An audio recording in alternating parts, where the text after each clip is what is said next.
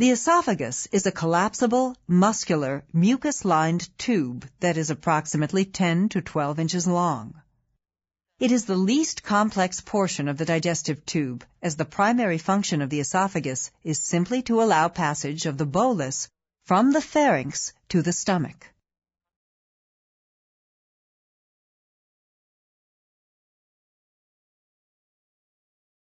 At each end of the esophagus are sphincter muscles. The upper esophageal sphincter helps prevent air from entering during respiration.